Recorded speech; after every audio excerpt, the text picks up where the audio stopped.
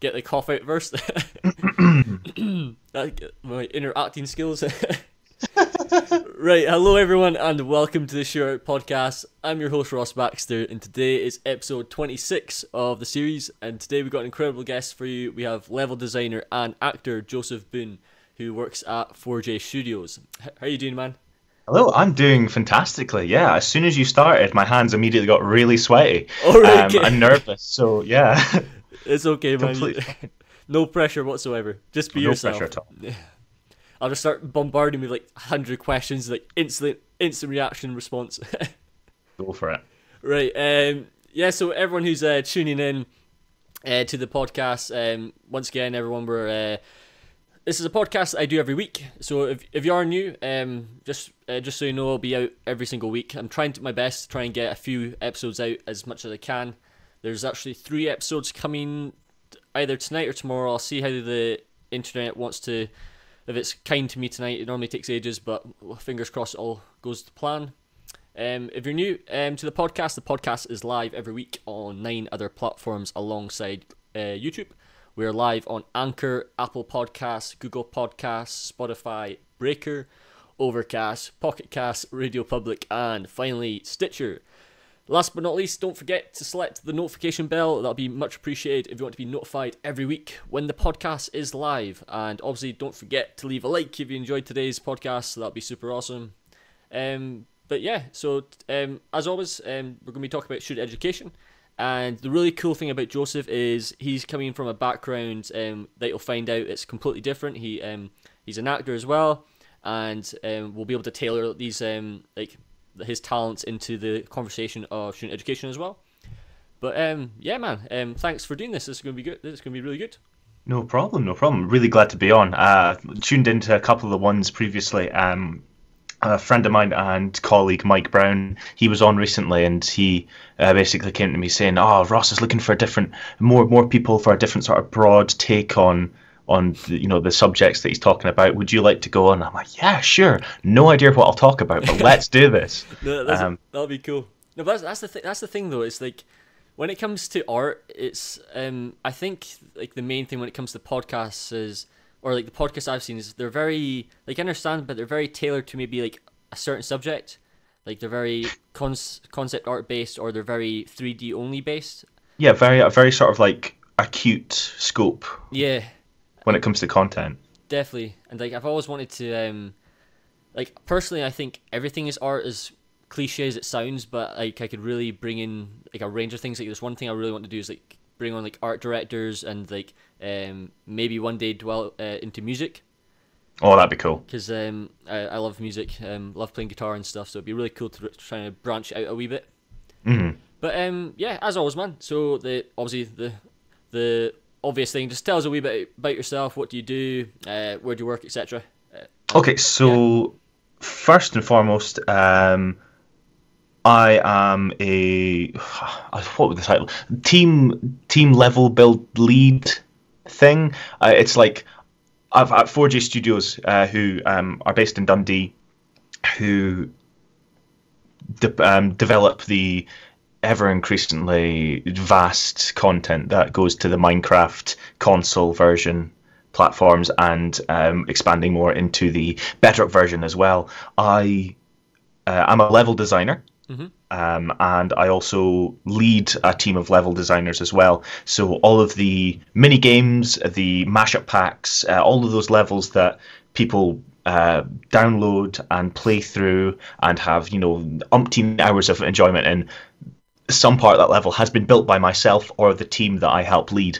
That's awesome. Which in of itself is such a weird, vast concept. I struggle to wrap my head around. Like, this thing I've spent maybe 8 or 9 hours on over the course of a day is now being played across the world. That's insane to think about. But that's the great thing, though. That's the awesome. I understand where you're coming from. Like, it's mental to see, like, just to say that your art's in a game or in a film or whatever is like, what a feeling. Yeah, it's so bizarre to be like, there's millions of people seeing this content.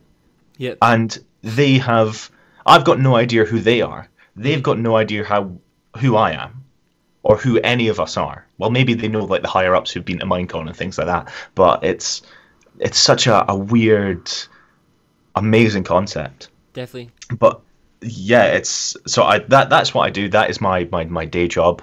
I work with a bunch of amazing, multi-talented, brilliant people who help develop this game. But as you said, I'm also an actor. I didn't do any sort of formal game design training. I never did, like a master's course or any of that. So all of my experience with game design comes from learning on the job and probably spending most of my adult and child life playing games. You can't go wrong there. Can't go wrong there. No, definitely Great not. decisions. Yeah, but I studied for 3 years at Dundee College doing acting and performance course, which is more focused towards theatre, being on stage and that. But after graduating, I have actually, ironically, I don't know if it's ironic, I don't know, but I've gotten a lot of voiceover gigs for Abertay students. Oh, right, right, okay, awesome. So Ross Baxter, who was on previously, I did a voice for him in the game that he was currently doing for his course, which was great fun. He's amazing to work with. He just knows sound like the back of his hand, and it was just a pleasure to work for someone who knows exactly what they want from the people in the booth. Awesome. Like, so obviously you coming from like an acting perspective and so forth, but so what made you want to go into level design? Like, what kind of inspired you for that? Well, it sounds a bit daft, I think personally, because I graduated from college. I was out of work for maybe 2-3 months, and then I was working 2 jobs. One at Greg's, everyone's top-notch Can't go wrong with Greg's. bakery. Awesome. Other bakeries are available. And I was also working for a door-to-door fundraising company as well. And just both of those combined was just a bit soul-destroying. And I was spending my downtime either trying to work on acting stuff or playing Minecraft. And my girlfriend, who went through Abertay, she studied game design. She's got her degree in that. She applied for this job at a company called 4G Studios. I've never heard of these guys in my life. I'm like, okay, what do they do? And she goes, well, they make Minecraft for the console. I'm like, oh, so like the PlayStation Xbox? Yeah, they make that. I'm not too familiar with Minecraft. Can you show me how to build stuff? So I sit down and I go through a couple of things with her, just kind of what I think looks good in Minecraft, essentially. And then I think to myself, hey, this sounds cool. I could be building for, and getting paid for it. So definitely. I selfishly apply to this job as well, and I end up getting it over her, which makes me ultimately feel so bad. Ouch. But we've had this conversation so many times, and it's like, what I make is, I understand the theory behind it. Yeah, that's great though, because like when it comes to like everybody's kind of their own story, their own way of getting into the industry, like I think there's still like there's a lot of people who think there's like one path, and it's completely obviously not the truth. There's so many different ways of getting into the industry, whether it's through self-learning like yourself, and just maybe a change of passion also just like yourself. For example, you coming from acting and you finished that. But the great thing obviously about you doing acting is that it provides a different perspective, and it also brings in a lot of story, a lot of narrative into like based off your experience, if you know what I mean. So when you're creating games and stuff, I'm pretty sure when you're designing, you have, because obviously your imagination through your acting skills and stuff, you're able to like develop a story from that. So most definitely, yeah. There when it was level building, before I was like the team lead, I would approach it as to, now how would a player role play in this scenario? If say if we were we made mashup pack based on Fallout. So the Bethesda franchise Fallout, and it was focusing on Fallout 1, 2, 3, and 4. Mm-hmm. And the little areas around the map that weren't specifically from the game, there was like elements where I was like, okay, so maybe a group of raiders has come in here and built it up. So what would that look like? The other level designers were doing that, but from sort of a more of an art angle, as opposed to this will look pretty, these colors will look good together. I was more thinking of it as a player. I would come in here and I would put the workstation there, and this is where I would grow my crops and that. Yeah. So it's the same angle when you look at it in a macro perspective, but in sort of a micro way, it's definitely a different thought process. Definitely. Well, the great thing is like when you think about it, it's so there's so many different, I guess, what's the best way for me to describe this? So everybody's creative, I guess, process, like you said, like everyone has like their own different take on different things. Mm-hmm. And for example, like when you're creating, it's like I assume it's like almost like in a performance in a way. Yeah. And when artists are working, obviously maybe they have some sort of story narrative in mind, or like they have some sort of like do you know when you're just like geeking out and imagining about something like really cool, like you have your vision in your head. Yeah. And you're just like, I can it's like you said earlier about people walking through your game, like how would they navigate through the level and so forth, like what are they doing, like they'll have like a certain image, but maybe they don't know how to I guess maybe describe it as best as you could. Like you're probably a lot better and a lot more I guess straight to the point, and like you have a better understanding of how to really drive the story forward. But that probably comes from your acting skills as well. I definitely agree with that, but I wouldn't say like me describing it is better. There's certainly several people at 4J who can explain the same thing I can, but drawing it instead of speaking. Yeah. Because I can speak to save my life. That's one of the few talents I'm very good at, speaking. Perfect. But even then, I trip over myself a lot. But there's some people who will say one or two things, but what it would take me 5 minutes to say and explain, it takes them 5 minutes to draw a perfect visual representation of what they want. And yeah, it just goes back to what you're saying. There's loads of different avenues to approach game design. Mm-hmm.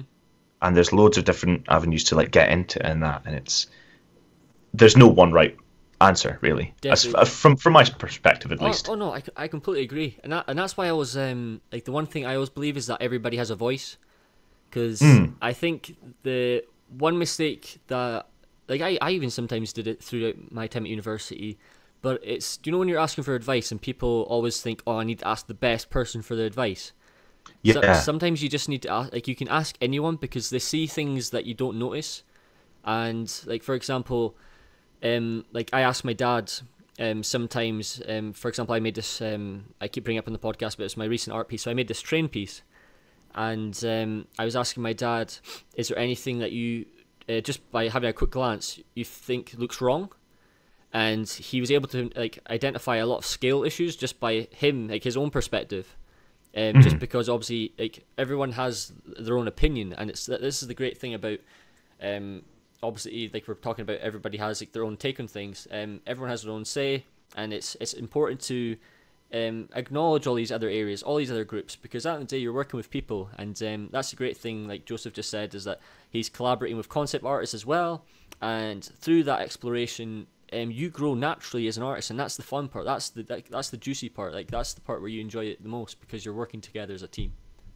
Mm-hmm. It's just the whole production aspect of it, from getting from the concept stage to the finished product stage is it's amazing. We recently did our first pack for the Minecraft marketplace, a pack called Seasons in the City, and essentially it is this huge metropolis city with like a couple of suburbs and like a beach area, an industrial district, that sort of thing, and there are 4 different seasons that the player can traverse this map through. And there was a point where we were using command blocks, which is like the in-game Minecraft coding. Mm-hmm. Essentially, you can put a string of these blocks together, and it works like a string of code. And you can get it to spawn things in. You can get it to clone assets. You can get it to play sounds. There's loads of different things you can do with them. And myself and one of the other build team leaders were sitting there trying to get this elevator to work, and just wasn't working, wasn't sticking. A couple of things were going wrong, but we're getting there. And at the end of it, when we got them all working, we sat back and we thought, neither of us are coders. Mm-hmm. Neither of us are really artists. I'm an actor and he's an animator, but we got this to work. You figured it out. We figured it out, and it just solidifies that fact that you don't need to go down traditional avenues to get things done. Definitely. That's the great thing as well about Minecraft, is that because it's almost like Fortnite in a way, in the sense that, well, obviously Minecraft did it first, but I might be, any gamers out there, please don't start arguing at me, but it's like, when it comes to Minecraft, it's like, it's infinite possibilities you can do with that game. Like, you'll never run out, and like you said, there's so many different things that could happen as well, like in a day-to-day, that you'll have different challenges as well. And but that's the great thing about Minecraft, is that there's so many different things you'll be able to explore and try out new methods and stuff, because there's literally, you can do anything in Minecraft. Like, I don't recall anything that you guys not been able to do yet. It's that powerful.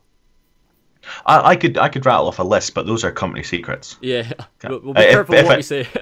If I told you, you'll have to kill me. A reckoning. Oh yeah, maybe. Gee whiz, my podcast is going to be a lot shorter than I thought it was. Yeah. Right. Trade secrets. Trade secrets, definitely.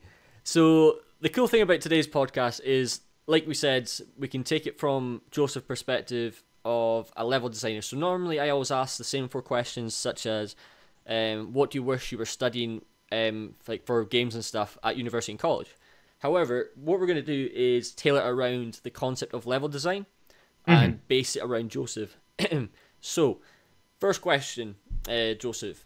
If you were to study level design at university, what would you like to be taught? Oh, I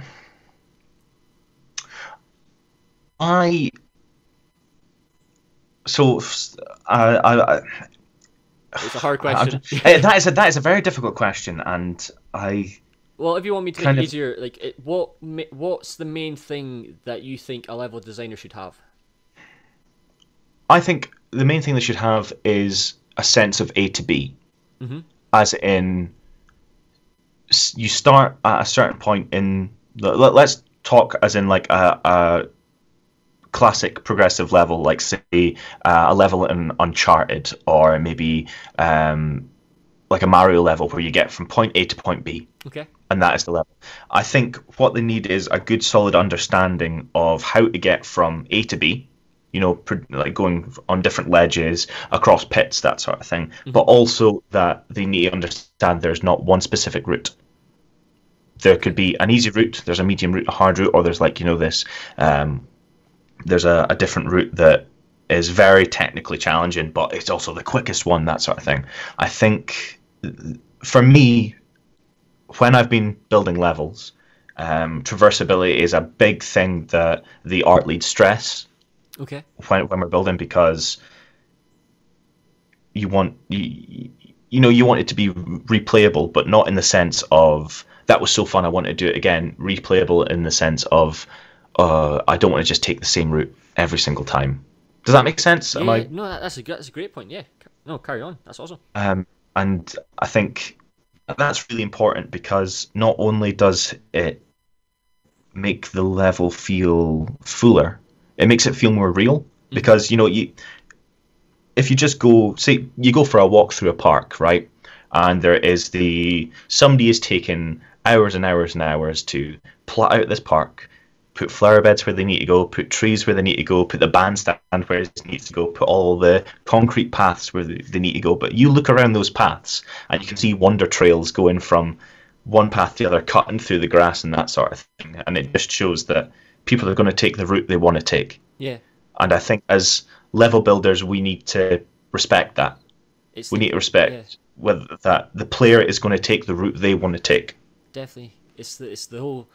It adds more story, adds just so much more depth, and and it's like you said. So the one thing, for example, like I wouldn't call myself a massive gamer, in the sense that so obviously there's tons of gamers out there who like maybe buy games all the time and stuff. I've always been very, I guess, like I'm very particular with the games that I choose, and I'm very I guess repetitive as well. Like I guess it's just a natural habit for a lot of people, but.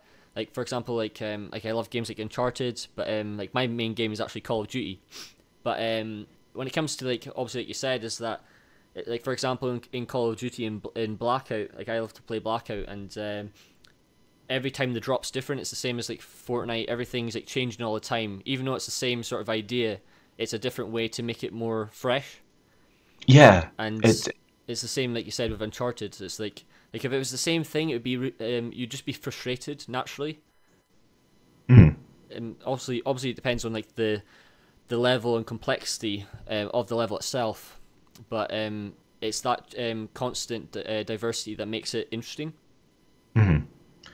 It's when I'm really sad that we no longer do these for Minecraft. On the console, there was the mini games, there was battle mode, there was tumble mode, which is just spleef for all those Minecraft PC players out there, and there's glide, which is flying races. Okay. But the battle mode was your classic battle royale. You all start in the center. There's chests for equipment, and it's a battle to the death. It's whoever is last wins, or like whoever scores the most kills. I can't actually quite remember the rules. Sort of like is it TNT Run, similar to that? It's not TNT Run. It's more like the Hunger Games style. Oh right. Oh yeah. Mini games. Yeah. Awesome. Yeah. So you all start in the center. There's chests in the center, and it's a mad dash to get the best loot and kill the other players to win. And when we were building these maps, there was basically this unspoken rule where each building you made had to have at least 3 routes in and out of it. And each area had to have multiple ways to access it, and there had to be maybe at least 3 different levels of elevation the players could run from. So maybe like there was a ground floor, there was like a first floor, and then there was like the rooftops if you're doing like a city battle. And I think that's really important when it comes to level design, because immediately when you've got those 3 tiers of height and those like minimum 3 different entrances, it makes that level feel more alive. Because if you say you look at like a shopping center, there's not just one entrance in a shopping center. Of course, yeah. There's like 3, sometimes 4, maybe 5. There's like a couple of accesses from the car park. There's maybe a northeast and a west entrance, and there's maybe 2-3 floors to this shopping center. There's that sort of thing. There's multiple different actual units where the shops are, and they've got different aisles, and you just sort of end up looking at everything in like a it feels more alive when it's got all of these different routes through it. If that makes sense. Yeah, awesome. That's great. So when it comes to obviously the like if you were studying at university, it would be basically making sure that people, when they were doing level design, they explored like the range. So instead of just doing like a linear path, like literally try all different ones and explore different ones. Yeah. Is there like for example, when I was in Alberta, there was a habit of like obviously the level designers would be like drawing lots of different like bird's eye view drawings and stuff. Is there any sort of things like else at university you think would be really beneficial for them to do to really increase their just knowledge of level design? Like, is there any like small things that's helped you? Yeah, well, I've used the bird's eye view technique as well. I can't draw to save my life, but that sort of aerial plotting out a map is very handy. I've also found cross sections to work very well. Oh yeah, that's a great example. Yeah. So like doing like an isometric view of say a building, and then cross section that and be like say if you're taking like the tower, the Nakatomi Plaza tower, and you're cutting that in half, and you're sort of like plotting like all the air vents and stuff as well, along with the elevator shaft and all the different floors. That like cross section of a building can show you.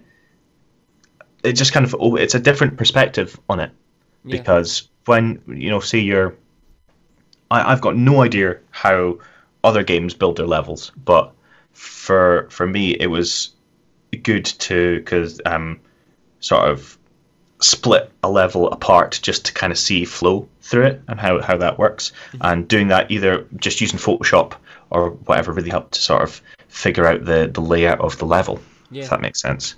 And well, also carrying on one of the things that you said there, like one of the great things that you said, like when you're doing level design, it doesn't matter like if you're like, for example, if your sketches aren't great, it's about exploring the different pathways to make the game more entertaining.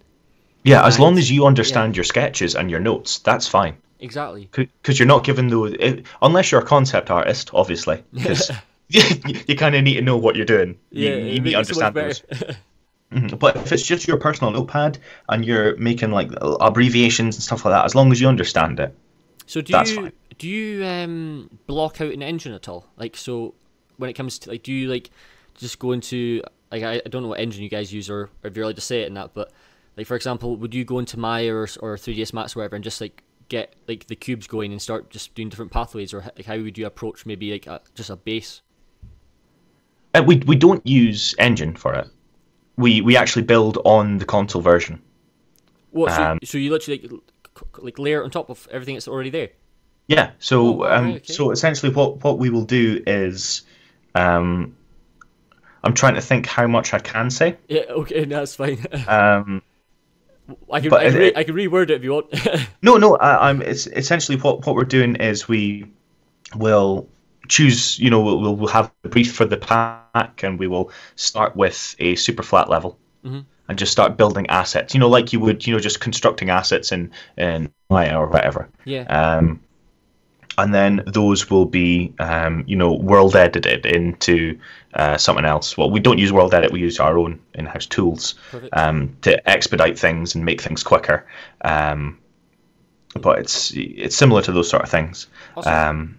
And yeah, so we build in game because it's a lot easier. I've seen people play about with like voxel editor programs and things like that, and I personally think it's easier for us to just build in the console version and then export that to the different platforms, because things just look different in Minecraft because you've got like your FOV sort of thing. That's a set number, and at least on console it is. Yeah. And yeah, it just we build in there. No, thanks for saying that. No, sorry for the difficult question.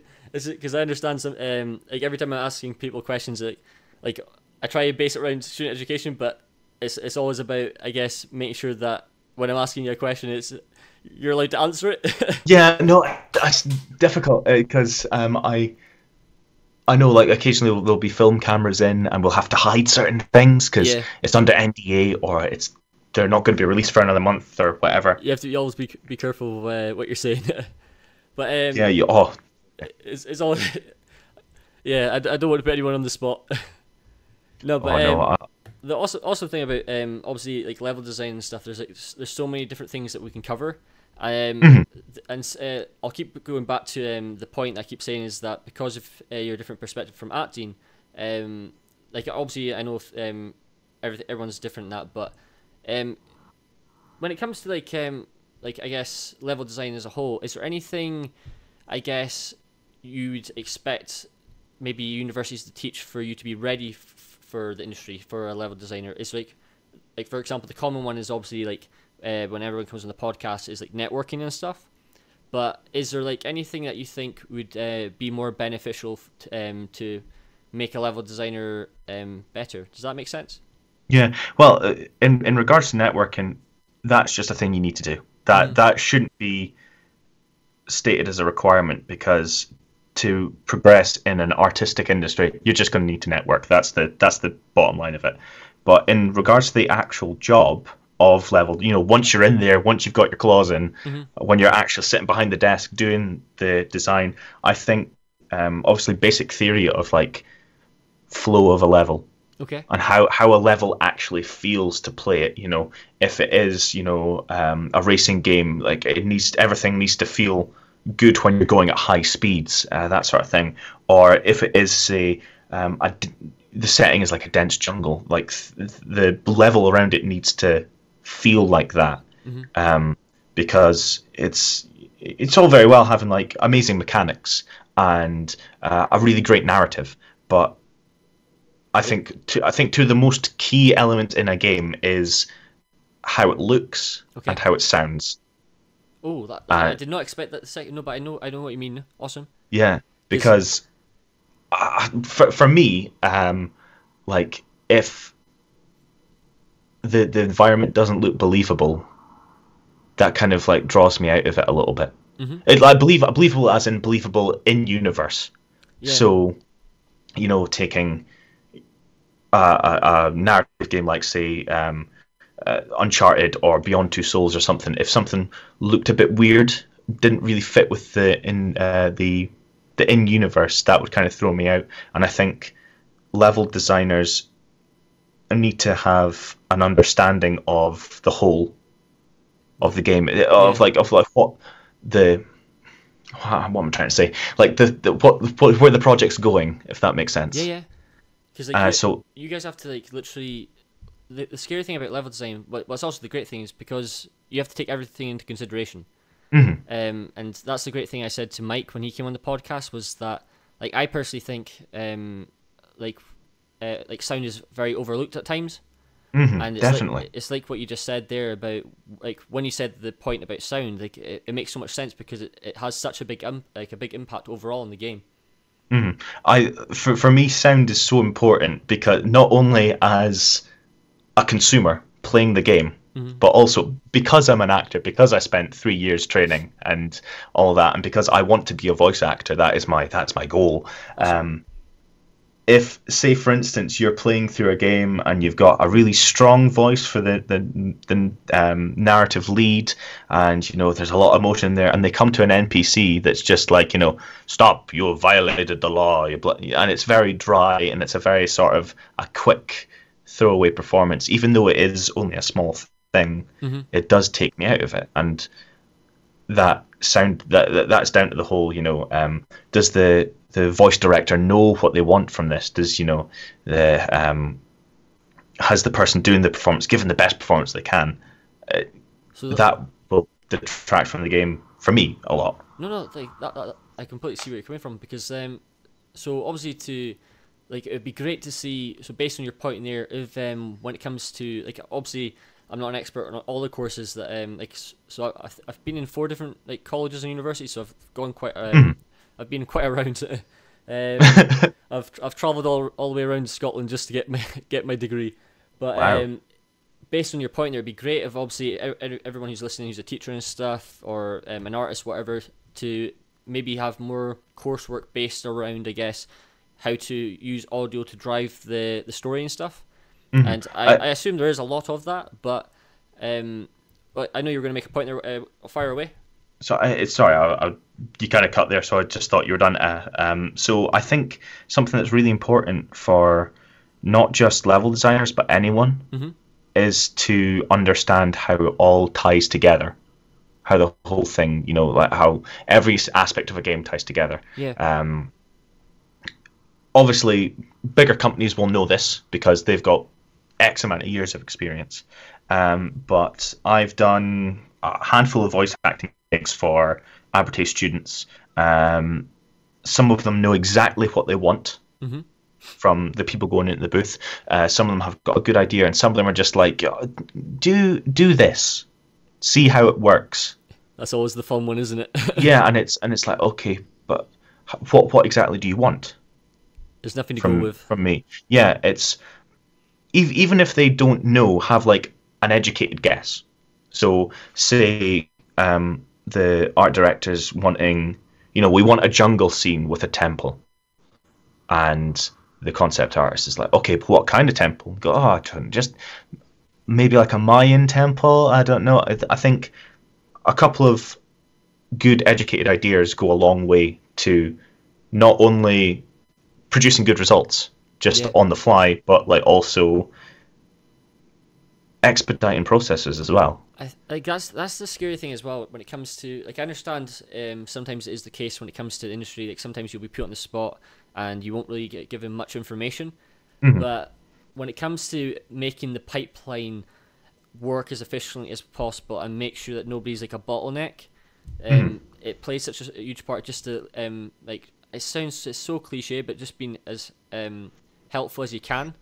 And being concise as well. Yeah. Being really concise with your answer really helps. One of the best bits of advice I was ever given was from my second year director, a woman called Jane Hensey, who now does the I think I don't want to say the level because I'll get it wrong, but she works at the Scottish Conservatoire in Glasgow for the musical theatre, and we do a module where we're getting prepared to leave college and head to different universities and conservatoires to audition to get places on master's courses and things like that.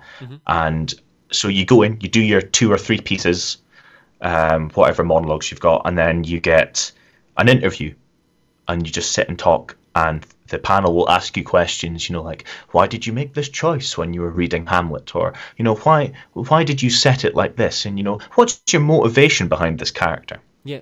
And we were doing some mock ones, and I gave one of the most BS answers Right. I could. And she looked at me and she said, there's nothing wrong with saying you don't know. Yeah. And answered. And I think a lot of people need to do that. Definitely. Just say, look, I don't know the answer, but let's try and workshop this together. Yeah. Yeah, I'm really happy you said that. That's a great point. I'm trying to think, has anyone ever said that on the podcast? That's probably the best podcast point anyone's ever made. Brilliant, I love it. Right. Yeah, it's just honesty. You know what I mean? It's like, it's so like I have mentioned honesty a lot before, but it's like so many people. I'm not sure what it's like at 4J Studios. Like because every studio's run differently. But do you like it naturally when people who, I guess, are students or whatever, or I guess it applies to any industry. Like, you just want to do, like, you want to be proud of the work you do, and you want to make a good impression and stuff. But you kind of get, like, I guess, habits such as maybe taking on too much work, or like you're too afraid to say no. Yeah, and it's just such a crazy. Like, for example, myself, I'm very like honest and just direct to the point, if you know what I mean. Because at the end of the day, I know it's about it's the only way I'm gonna get better. So like one point I always mention is like growing up, I always played sport, and I always said to my dad, no matter, like, obviously my dad's always very supportive and very encouraging in that, but I always said to him, just tell me straight to the point, because my dad's pretty good at sport. And I always preferred him being honest with me, because it was the only way I ever got better. And so many people, particularly artists, I know it's very hard to give feedback or admit to certain things and stuff, but the more just honest you are, the easier it is for you. That's because when you're in like an artistic position, like, pride is pretty much interwoven with that. Yeah. Because you're not just going, here's a picture. You're going, this is, as corny and as cheesy as it sounds, you are presenting yourself. And if someone doesn't like that, you will take that personally, on any sort of level. You either take it really to heart, or you just kind of go, oh, okay, that's kind of knocked me back a couple of steps, but and you will take it personally. But that's like the wording thing, and it's also the other point that on the podcast is that you have to remember that like, you don't own the work. Like, obviously you want to make a good impression and you should have fun with it, but it's about it's a it's, at the end of the day, you're working as a team, and like, the more feedback the better and stuff. Like, I understand, like you said, particular artists, like maybe even like for yourself as a level designer, like you're designing a level, and maybe the person in charge says, oh, maybe you have to like completely start it all over again, or take a different take on it. Like, it can be a big hit, you know what I mean? Like, it could really hit you back. It's such a kick, but at the same time, I thought it's you made a really fantastic point there, that no matter what I do, I try and use this. You say everyone's working as a team, you're all working on it together. I'm paraphrasing what you said there, but that was the general premise. And I think, for at least what I've heard from not just on the Aberclay course, not to disparage them, but just some of the group projects I've heard can be there's maybe 4 or 5 people in a group. One of them is really gung-ho with it, but a couple are just kind of dragging their feet a wee bit. Yeah. And other people end up having to pull the slack. I think, and that happens in any group project, especially at uni or college. And I think the quicker people realise that you're all a company, there's no one that is better than anyone else. Mm-hmm. Like, sure, like someone can, draw people better than another person. Sure, someone knows how to code better, but that doesn't mean you're any less worth than the other person. Yeah. Everyone is on the same level. Everyone's working towards the same goal. And the quicker people realize that, the better the work's going to be. I'm happy you mentioned the topic of the group projects, because I completely understand where you come from, or what you've heard, basically. So obviously I went to Abertay, and absolutely amazing university. I'm going to actually be talking about Abertay on one of the podcasts this week, and why I recommend to go there. But you made a great point. So there's an awesome group project that every time you're in third year, sometimes fourth year, but it's mainly third year, you get the opportunity to work within a team. However, there are caveats, and Joseph just mentioned a big one. And it's, at the end of the day, obviously you always want to do well and stuff, and do your best. But like, for example, I was on a group project, and the team I was on, I was actually pretty fortunate. Like, I really liked my team. Everyone who was on my team was really nice, and everyone put a shift in. And at the end of the day, it's like this is where the honesty part comes in as well, and this is where you have to get on, like, it's kind of like a reality check of yourself.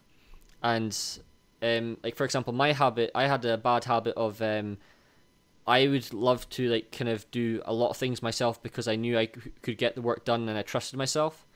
And I always knew that I'd be working all the time, and I had in my head for some reason that a lot of people were being lazy at times, but that was just me naturally at the time, because all I did was work. But when I stepped back and started thinking, how could I utilize my team better? How could I maybe share the workload? And I was really lucky as well. I had a great team leader for the project called Brian, a good friend, and Brian knew how to make the team work efficiently. But all this thing happens efficiently if you decide to work as easy as possible with your teammates, or the people you're with. And coming back to the main point of honesty, it plays such a huge part. And sometimes there are people who work who don't put a shift in, and that's when it comes to things like that. Sometimes you just have to maybe you have to, like, tell people this person's not working as hard as they could be, or as smart as they could be. But it's not about putting anyone down. You have to just be straight to the point. Yeah, it just goes back to being, you're a team. You're there to support each other. You're there to get through the work together. Whether that is, a third year group project, and you're all wanting to get your A, or you're working on a AAA title and you're wanting to meet the deadlines. You're all a team. And that honestly, that is something. Going back to the other question, like, I can't remember if you asked this, because this conversation has been going a mile a minute for me. I'm so excited about it. But cool. One of the things I wish I had learned at college or university is, how to work as a team, how to be a team lead, how to be a producer, how to be a manager. Because I'm still guilty of this. I've been working with 4J for 3 years now. Mm-hmm. A brief 10-week hiatus, but I will. And one of the things I still struggle to do is trust my team. Okay. And it's, that sounds a bit weird. A team lead, you can't trust his team. What's going on? I know exactly what you mean. It's like I say, for instance, we're building a castle, and I've got 2 other guys. I'm plotting, because I start on, usually, like, team lead will start on a certain project first and then get people in as they're finishing off other things. So I will start plotting out a castle, and then because I've got a specific vision in my head of how this castle should look, how it should be laid out, I will get someone else to go, just you do the walls outside it, as opposed to trusting them to take my vision and put their spin on it and that sort of thing. Yeah. So as I'm building up like each individual part of the castle, the other person's like, okay, that's me finished the wall. What can I do now? I was like, oh well, we need some guns and that built on the parapets and that, and we need the walls fleshed out and walkable. So they do all like the navigation and that and there, and I'm still sort of like doing the bigger task by myself, which could be cut in half if I've got another person on that. That's something I've been actively working on as a lead, as just not even as a lead, as part of a team. But I think that's a very, very important thing for everyone, no matter what you're doing. If you're part of an acting company, if you're part of a game design company, if you're part of a sales team at a toy shop, you need to work together. You need to not. Yeah, not. You need to basically know what you're good at, what you suck at. You need to know what your colleagues are good at, what they suck at, and you need to essentially know how to work together. Essentially, it's crazy, like how so many people like, I understand there's like a lot of, like, for some reason there's always this crazy pride that goes on for a lot of people, and I understand it. Like I've been a culprit of a lot myself, but both. Like, pardon? Oh, you and me both. I'm such a culprit for pride. It's unreal. There's one so there's one big thing that kind of broke me out of it when I was growing up, and it was so I went on to it was like a orienteering trip, and I was assigned the task. It was for our leadership course, and I was assigned the task to basically navigate everybody up the mountain, and like through like all the terrain and so forth. And the first thing because normally I'd be like, yes, I want to be the leader, I want to take charge, I want to say everything. But it was the first time I kind of stepped back and I said, right, who's the best at using a compass? Who's the best at reading a map? And I said, right, you go at the front, you take charge. And people would be like, but it's your goal to lead. But the best leaders, like one of the best quotes I've ever seen was from Steve Jobs. And Steve Jobs basically says he would never hire. I think it was Steve Jobs. Was it Steve Jobs? I'm pretty sure it was Steve Jobs. He said that the reason why he hires the best people, it's not for him to tell them what to do, but for them to tell him what to do. And it's being able to understand that everyone has an opinion and everybody has a voice. So, like Joseph was saying, like absolutely amazing point, is learn to kind of break away from the, oh, it's mine, this is my precious item. God, I'm even using Lord of the Rings. I always think Lord of the Rings, I can't take it out of my head just thinking Gollum going, my precious. Well, sometimes during crunch, that is what it's like in the office. All turn into Gollum. Yeah. Just Smeagol mode going absolutely mental. Yeah, it's scary. No jewellery is allowed. You guys are just like, oh god, just picturing the image right now. God, just like stroking it. Yeah, it does get scary. Sorry, you were saying. Yeah, so it's these are always the best parts of the podcast. So you got to have a laugh. You did talk. But yeah, so like when it comes to Joseph's point, it's about realizing that there's going to be so many people working on one asset or one piece that, say for example, like a great point my last guest made, Ruri, so he works at Frame Store, and basically what he said was that if he was making a model, there might be 30 people who work on that model. I know I'm exaggerating the number, but there'll be a lot of people working on that model, and his model will be getting torn apart, and he has to learn to step away from that hurts so much, if you know what I mean. Like, you have to just accept the fact it's about, at the end of the day, making a great piece for the game. So I cannot agree with that more. But that's so true. It's an important thing. So make sure to focus on that, and it'd be great if to cover the main point that Joseph said. If when it comes to leadership and university and stuff, really teaching how to lead, how to work smart, how to collaborate efficiently. At the day, being efficient is probably the most important thing. And that comes from great communication skills as well. So like, there's a lot of different things that universities and colleges, like I know a lot of them are maybe doing, But when it comes to group projects, like this is the difficult thing, because when it comes to the podcast, so my focus obviously is trying to help. Like I really hope teachers are listening to the podcast. Like that's my main goal, is to really help improve the education system. But the hard thing for them is because there's so much things that they have to teach, and it's trying to get the balance. But surely that one point that we've just covered, that should be fairly explanatory. It's not too complicated of a thing to add into a module.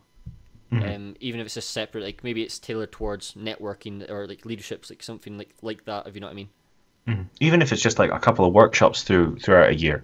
Or say when you do start a group project, just having a couple of workshops with your team of like, team building exercises. As naff as that sound, they really, really help. And I think for me, one of the best things that this transcends just being a level designer, but also during my acting career as well. Just learning to have fun with your team. Yeah, definitely. Because there is nothing worse than clocking it at 9 o'clock, working with the people for 7-8 hours, butting heads, and then going home. And then you're sitting there at home thinking, oh, so-and-so was right today. And she's not pulling her weight. And what was he thinking doing that? And you let that negative energy build up. But even if it's just, going to the pub after work, and just sort of speaking to people, as opposed to, you're my sound designer, you're my concept artist, I'm the project lead, just breaking down those barriers as well, and just ultimately remembering that everyone's a human being. Yeah. And they're all dealing with their own stuff and also trying to work towards the goal. It's just, love each other, man. Yeah, it's.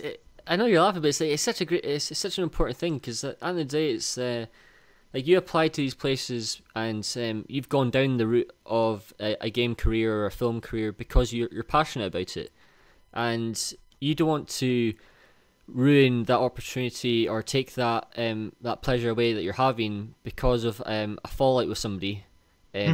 Just over something stupid, because at the end of the day, it's like one of the great things that I love about that Abertay did, and obviously what my lecturer did in Edinburgh, Ian, is that like he's done like things that involve outside of university or outside education. So I know the thing Abertay does is still like Abertay, but it's so like they do their game jams and stuff.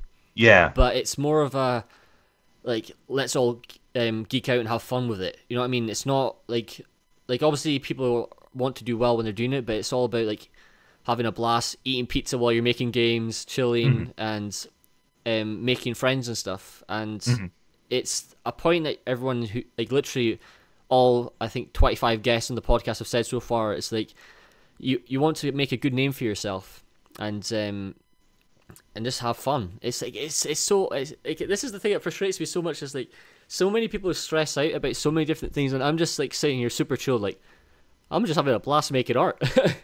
Yeah, it's the my girlfriend has done several game jams because she knows what she's actually doing when it comes to making games, and I've seen some of the things she's made, and it's like the things that people make it's nowhere near finished, it's nowhere near polished, it's cobbled together, it's got like arms and legs and all these things, but the team looks so happy with the finished product. Yep.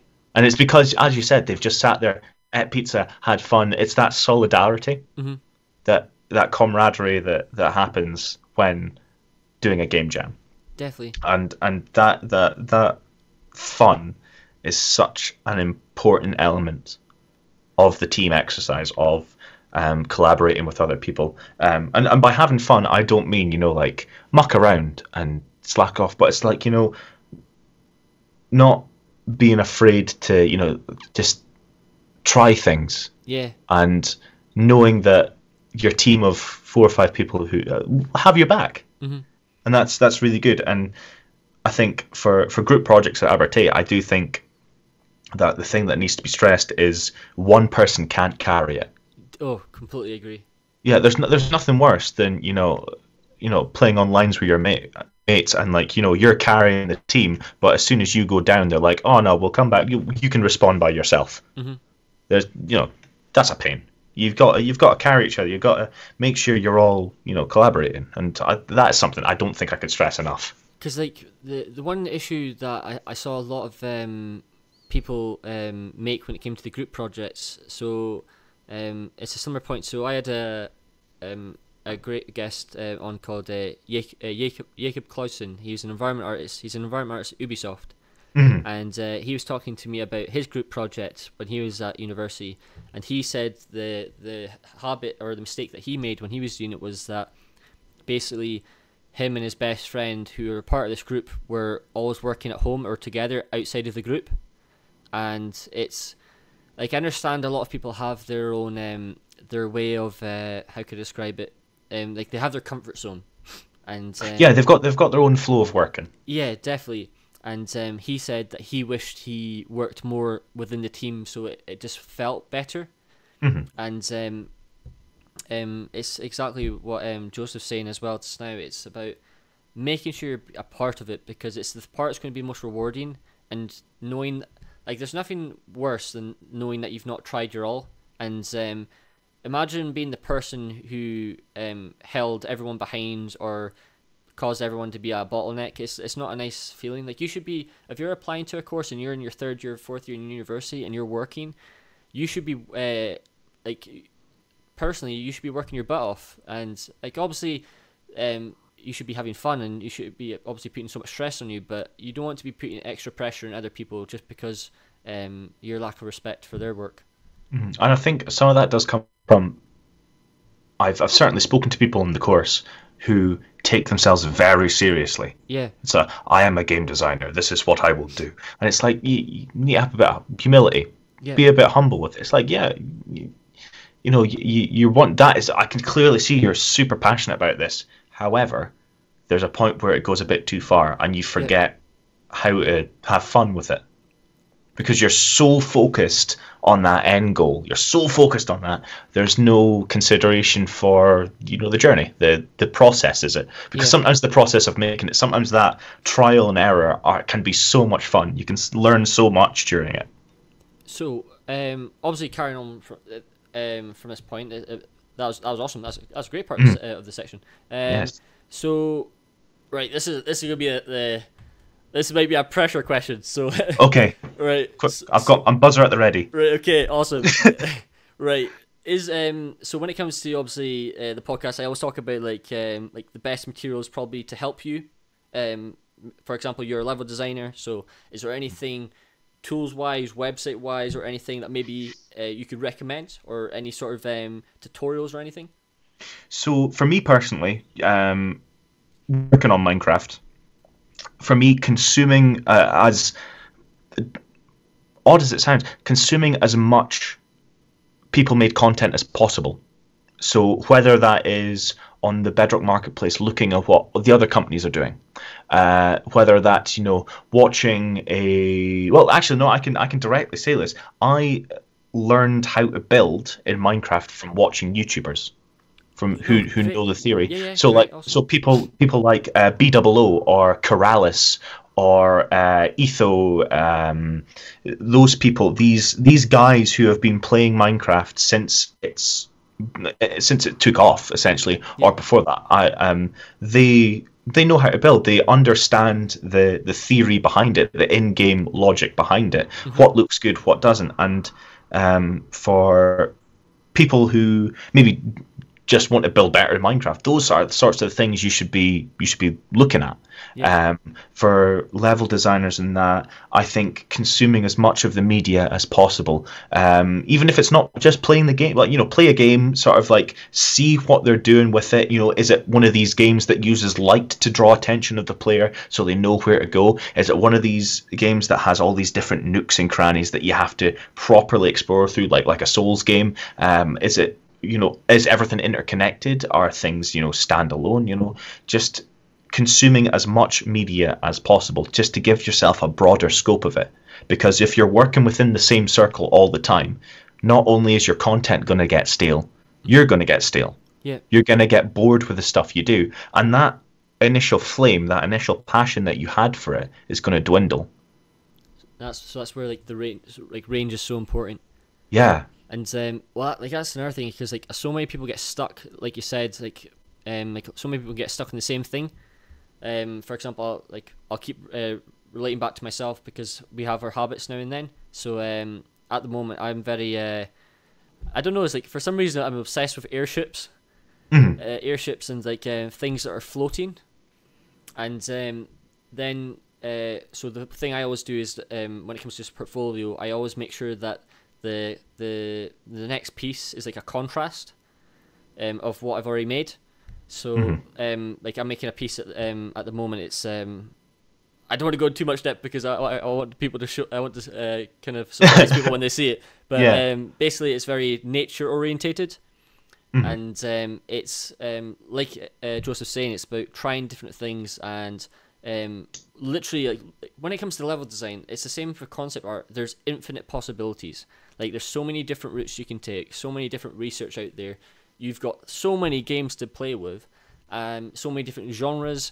And that's another thing, like genres, that's probably, like, that's a massive one when it comes to, I guess, just game design. Totally. Like, the genre is so important to how the level design works.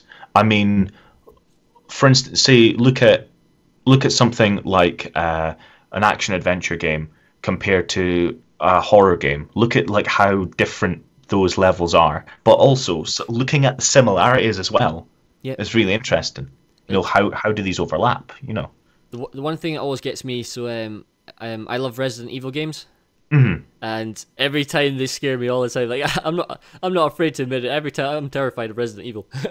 Like I'm playing it. Like my favorite one's Resident Evil 4, and the most common thing, it's so cliche, but every time it's getting closer to like a boss or whatever you're fighting, the corridor gets slimmer and slimmer, and I'm just like. And like the lighting, like you said, it's getting darker or whatever, or it gets quieter. It's like all these subtle things that through the level design just makes like my heart beat, if you know what I mean. And I also think another thing, sort of harkening back to what is good for people to learn. I personally, this is how I do things. Don't be afraid of tropes. Tropes are brilliant. They are familiar, they're comforting. As soon as someone like twigs that, you know, you're doing there's a jump scare coming up, they sort of relax into it and suspend disbelief. I can't believe I've gone this long without mentioning it, but I sort of do game design from a different perspective, like dungeon mastering, because I'm massively into D&D. Okay, oh, nice. Because not only does it allow me to sort of act, but doing different voices and stuff, and like sort of entertain that fantasy mindset I have, but I really enjoy the design element of it. So like, you know, designing dungeons and things like that, and, you know, designing creatures that my party can fight. And some of the best things I've run have been when I have played to type, played to trope, you know, like, you know, what's inside the crypt? Skeletons. And the players are like, oh yeah, we get to mash some skeletons. This is going to be great. Awesome. And as soon, for me personally, in my own experience, as soon as you're playing to type, as soon as you're playing to tropes, disbelief is suspended, and the players can just have fun.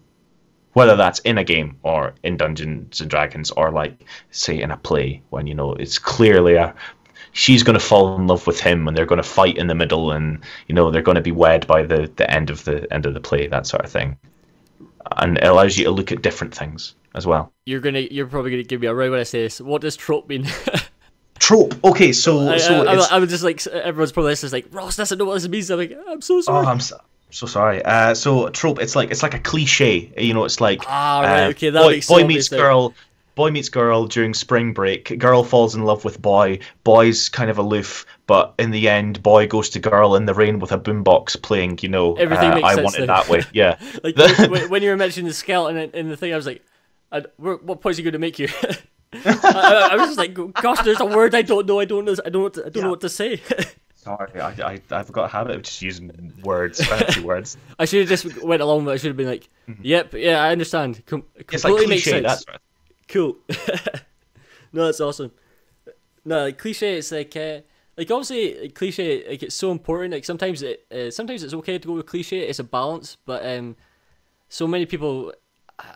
That's the thing that frustrates me the most though in so many games. Like same for films as well. Like there's so many films these days that I just already know what's going to happen, and I'm just like for example, a great film that I love that completely caught me by surprise. Have you ever seen Swordfish? I haven't. No. Oh my gosh, it's one of the best films I've ever seen. It's John Travolta, and I think I know the one. Yeah, I just haven't seen it. so it's John Travolta and Hugh Jackman and Halle Berry. And right, this is a spoiler alert. Well, do you want me to mention it? Go for it. I don't mind knowing spoilers in films. You're okay with that, right? So unless it was like a Marvel film, then no, that's fine. Oh, I've not seen Endgame. Yeah, I've seen everything. We will stay stum about it. We won't speak about Endgame. Cool, thank you. So in this film, oh my gosh, it's weird. This is like the first and only film I've ever seen this happen. But it's the first film that the baddies actually won. So basically, what happens is basically in the film they're computer hackers, and Hugh Jackman is hired to basically hack into this system for John Travolta, who's the bad guy, and Halle Berry is actually is pretending to be like an FBI agent, and she's actually working with John Travolta. She's actually his like wife or girlfriend in the film, and out of all the films, like so basically as it's going into the ending, it's pretty much so John Travolta,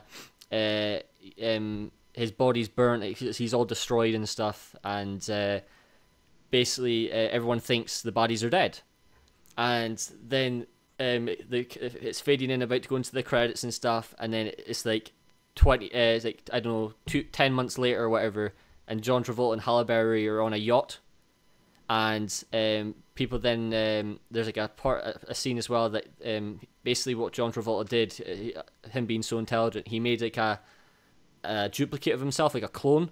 And he like got all the prints, so he like, got his own prints and stuff. I don't know how they did it, but and put it on the body, so they thought it was real. And it's the first time I've ever seen like a film have like a baddie properly win, and it be completely unexpected. Because like so many films and so many games that I play, I've always, like, for example, I know, like, I'm a massive fan of Call of Duty, but I always know what to expect with Call of Duty, if that makes sense. Yeah, you play enough of a genre, you watch enough of a genre, you know what's going to happen. What's going to happen. Yeah, like there's so many films that, you know, more sort of sci-fi or like superhero films that it's just the hero's journey reskinned. It's all the hero's journey. Yeah. And that's probably why Infinity War was such a good film. Because it's not that, because it's, you know, spoiler alert for those who haven't seen Infinity War, skip ahead 10 seconds. As long as you don't mention Endgame. No, I won't. Cool. Well, Infinity War, you've seen it, right? Yep. The bad guy wins. Yep. And that's why the film was so good. It's such a good standalone film in itself, because the bad guy wins. The heroes lose. It doesn't play to type. I think that's cracking. It's just like, I just wish there was more constant variation of it. Like, I understand a lot of people maybe choose a game or choose a film. Like, I understand everyone has like their reasoning for going for certain genres and stuff, but like the big point I'm trying to make here is that when it comes to level design, really try and explore and think about how to really catch the person off guard. It doesn't always have to be a surprise. Like, sometimes the best surprises are ones this is me almost contradicting myself, but it's like, is the obvious one. Like, it's all down to timing and how you set up the level itself. This whole subject is such a contradiction, because you can endlessly say, don't play to type, do something new, I'm going to do something completely new off the wall. But that only works if you've got a healthy balance between doing what's expected. Yeah. So it's such a juggling act, and there's no right or wrong answer to this. Because like, it's just kind of what feels right for the product you're making. Yeah, like before we finish up, like the last one that I was like, I'm happy you said Uncharted earlier, is like the music plays a big part in, like, for example, Uncharted 4. When I was playing that game, like the scenery changes all the time. There's like 4 or 5 main sort of like areas. Like there's the jungle, there's the city, there's like the desert sort of area. Like there's so many different areas, and everything has like a different pace, and that's where the music comes into play, and like the direction changes all the time. But like that's the beauty of level design. Is like you have that power and ability to explore your imagination as much as possible. But no, but that's been awesome. Yeah. Is there anything else you would like to bring up personally, just maybe off the top of their heads before we finish? Oh, I don't know. 'Cause I know we've covered. Like, it's been a great podcast. Thanks for doing this, by the way. Yeah, no worries. It's an absolute pleasure to do it. I like giving my insight on things, even if you take it with a pinch of salt. I think with more audio design, I think being true to your source material is really important, and being, and just sort of making things feel really fleshed out and really alive, but also being very conscious of the genre of your and the overall theme of your game. One of if I might just sort of wax lyrical about a game I've recently played, it's this. I don't know if you've played it. It's a game called Hollow Knight. Oh no, I've not heard of that. Oh, if you love music and sound in games, you need to play Hollow Knight. I shall give it a go. It's got one of the best soundtracks I've ever heard. Awesome. Because the overall theme of the game is sort of just like this, like things are ending, and the soundtrack perfectly reflects that. It perfectly reflects that melancholic feel of the game. It's much like Dark Souls in a way. Okay. Where I like Dark Souls. Where you've played Dark Souls 1. I've not, believe it or not. Oh, okay. I haven't either, but I only know this because I like watching 8-bit music theory on YouTube. Okay. There's a guy who reviews music in games and that, and he speaks about the final boss of Dark Souls 1, and it's not this climactic fight. It's a slow theme, because in essence what you're doing is you're putting someone to rest, as opposed to, saving the princess, killing the dragon, sort of. And I think that's such an important thing, whether it is in, games or film. Some of the best films have no soundtrack at all. One of my favourite films is a film called We Need to Talk About Kevin. Gosh, there's so much I need to catch up on. I've never heard of this either. This is an indie film. It's starring Tilda Swinton, okay, John C. Reilly, and what's his name? I think he was the guy that played Credence in Fantastic Beasts and Where to Find Me. Not Fantastic Beasts and Where to Find Them. Yeah, I know who you're talking about.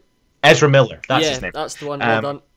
And We Need to Talk About Kevin is the story of this woman who meets a guy and has a kid with him. And that's all I'm going to say, because it's such an intense film, and the best bit about it is I can't remember if it's the DVD menu, okay, or if it's the start of the film. You hear this sound, it's like sort of sound. What? Right? Okay. And you only know what it is until the end. Gee whiz. But it keeps cropping up. If I remember the film correctly, it keeps cropping up. Yeah, that's the thing. It's like that. Like when it comes to like story and narrative, it's the small things that are so massive, and like that's the thing when it comes to like his point that he's making there. Just remember, it's not always the big, bold, obvious thing that you have to make. It's the small things that just really get the mind racing. If you know what I mean. Yeah, as if you're making your audience think about the product you're making, then they're doing half the work for you. Perfect. Because they're going to speak about it. They're going to pass it on. They're going to recommend them to your friends. And sometimes the best things are not, 10 pages in scope. Yep. Some of them are maybe just a paragraph long. And awesome. I think yeah, just being, I think if the one thing I could, from my limited knowledge of the game industry, I think one of the best things that any game designer can do is make something that they are passionate about. And even if that idea is the daftest idea under the sun, just try it. Just give it a go. Because Just you go never for know. it. Yeah, Awesome. but that's it. Yeah. That's a great point to finish on. Thank you so much for coming on, by the way, man. That's been a pleasure to talk to. Well, thank you very much. It's been a great podcast. If you have any social medias that you want me to share, I'll put them in the comments below. Just my Twitter. That's all I've got so far. Twitter, awesome, happy days. So if anyone needs voices in their games, just feel free to hit me up, because in Dundee's more easier. But yeah, I'm always up for voicing things in games. Awesome. If need be. Can't beat it. No, it's been great having you on, man. Yeah, cheers. Thank you very much. If you guys are tuning in, like I said, make sure to go follow Joseph on Twitter. You'll see it spammed all over the background right now, and I'll be putting it everywhere on social media, so you'll be ready to see it. And if you haven't already, go check out some of Ross's earlier podcasts, because you can learn so much from them just through these little conversations between artists. Just listen to as much as you possibly can, because you'll learn something from the little corner you didn't think you would. Thank you so much for saying that. It really means a lot, man. If you're tuning in, like I said at the start, it'd be much appreciated if you subscribe. We're on our way to 2,000 subscribers, so thank you for everyone who's been helping out and being a part of this journey. If you want to be notified about everything about the podcast and so forth, check my Twitter at Ross Baxter Art, and I'm actually going to be, like I said, uploading a few more podcasts this week for you. And but until then, I'll see you guys in the next video. And thanks once again, and we'll see you later. Bye for now.